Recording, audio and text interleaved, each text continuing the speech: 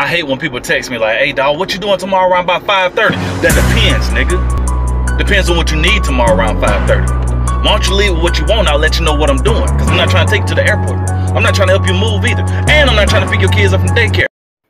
She ain't got this, she ain't got that, she ain't got this. And no, she ain't got this, but guess what you got? That nigga that you miss.